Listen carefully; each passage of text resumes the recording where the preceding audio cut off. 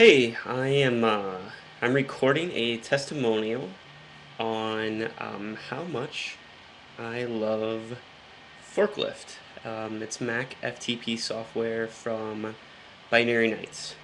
I've been using Forklift since I think version 1.7, and it's probably the only FTP software I've ever purchased, even though I've tried quite a few other programs, including CyberDuck, which is free. I believe it's open source, and Transmit by Panic.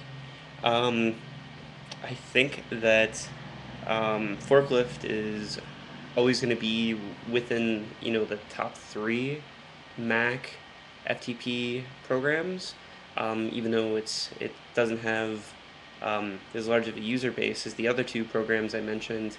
I think that it's got a very loyal user base, and I think that the people who know about Forklift and who have used Forklift refuse to go back to using any other software after they've used software that actually works.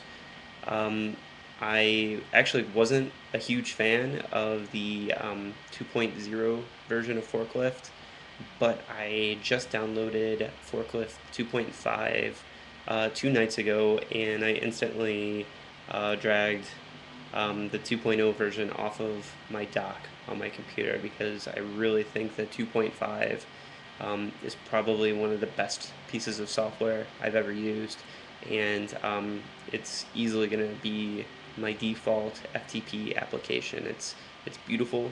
The interface matches perfectly with Lion.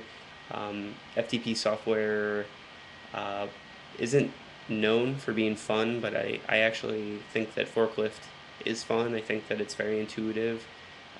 It makes editing files incredibly easy and incredibly satisfying.